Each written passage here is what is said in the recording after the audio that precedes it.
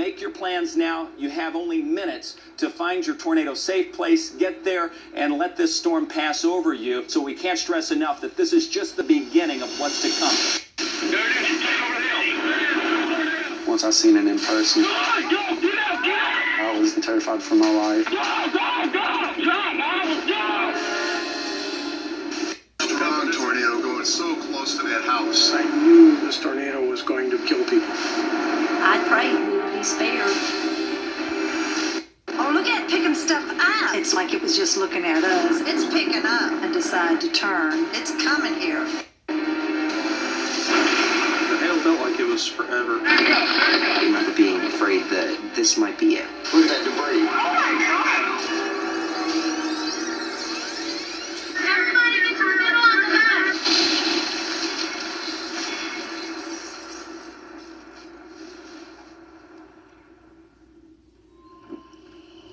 This is crazy. I have never seen one. I finally get to see one. Maybe the last one I see. It's true.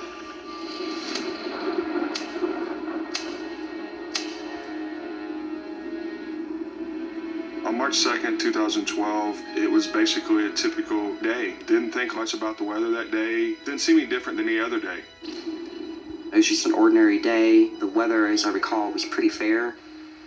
It didn't look like a storm of any kind, but I was listening to the radio and they were warning us that storms were coming, so it was very important that we be aware of what goes on. A tornado warning just about to come out for Du Bois County. You can see we're under the high risk of severe weather, cloudy downtown with a few peaks of sun. Our focus is back out to the west of us. I'm the Wave 3 News chief meteorologist. And just after noon, we started to see those storms about 120 miles to our west. So once we went on the air, we never went off because of the ominous nature of that storm. And we were well aware that the Weather Channel was going to be somewhere around the region.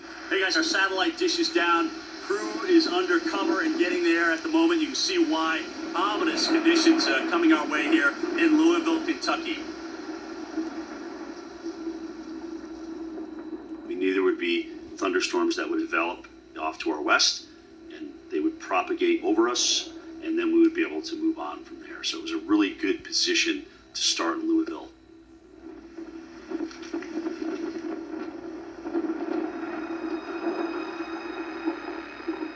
I came home around noon and my husband was watching the news. This is not something to drive into as it crosses over Clark County and eventually. We were hearing that there could be tornadoes and that it was going to get bad. Wayne was very, very concerned about it. I told him, oh, they always have that, don't worry about it. And so we started watching for it.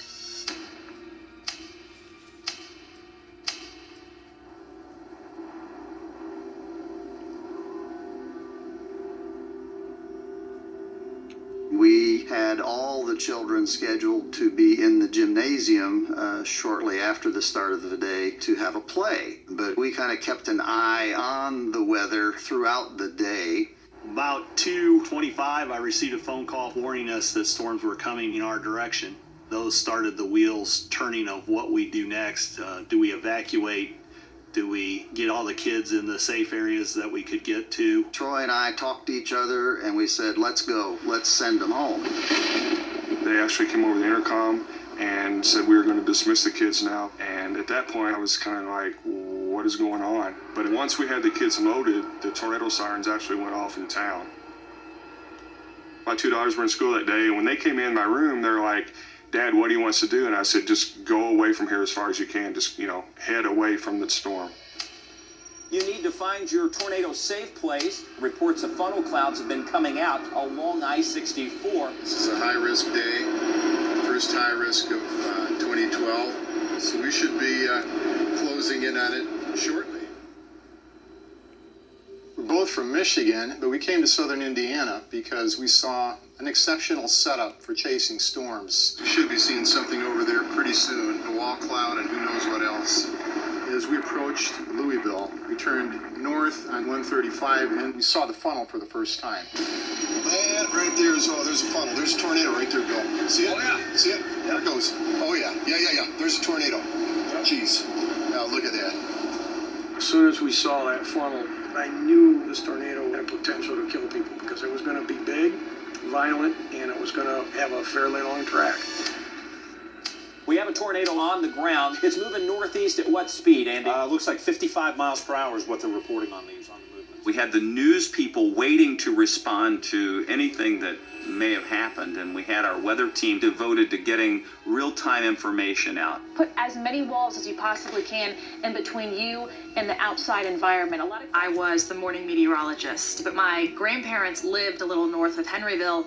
I was tracking these storms, I was keeping everybody safe, but in the back of my mind I thought, I want to make sure my Mimi and Pop-Up are okay.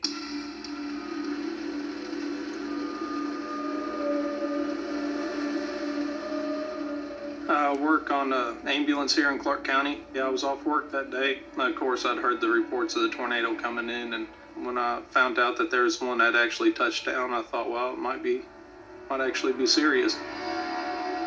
So I went to the firehouse to help. It's a strong tornado, looks like. Formed fast. There it goes. Tornado in front of us. There it goes. Yep. This tornado was a race car. It was a rocket ship. This was one of the fastest ones I've ever seen. Oh boy. Oh boy. Holy smokes. Watch how fast that thing is. Yeah. Big tornado. Strong tornado. This is forested territory. The road winds. It's hilly. And just the drama of how that tornado evolved and changed shape made it visually very unique. Wow. Look at that sucker. Oh, it's so close to that house. Holy smokes. It's frightening. It's a helpless feeling because once Mother Nature decides this is where this tornado is going, there is nothing you can do but be a spectator. We are close. Debris. That thing is going so fast I can't. We could see it getting bigger and bigger and wider and wider. And by the time it crossed the road in front of us, we could tell that it was going to do serious damage. Look at that thing go. Wow. It's already over this road. Yep. Whenever a tornado intensifies that quickly, you know you've got a serious situation on your hand. Some people may not be alive in 20 minutes.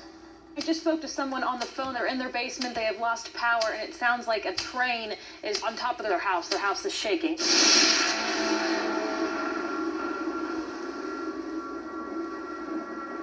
You know, I was watching the news and clouds just started getting really dark, and my parents was like, go outside and just start, checking out the storm. Here comes the wind.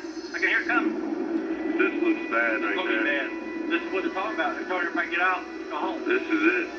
I just really still didn't believe that it was actually coming over that hill, and it's terrifying that, you can't see it and you don't even know it's really even coming. This is it right here coming over the hill. Right here. Get over here. Do we need to get a jump in the car? And I was perfectly fine until I seen it come over the hill. That's when I really panicked. Oh, no. Get back. There it is. Get over the hill. My mom was yelling, my dad's yelling, and I just really couldn't think straight at all. Mom, do we need to jump in the car? Yeah, jump in the car. Come on. I didn't really know what was going to happen. Once I seen it in person live, that's when I knew I was looking at death. Yeah, come on, go.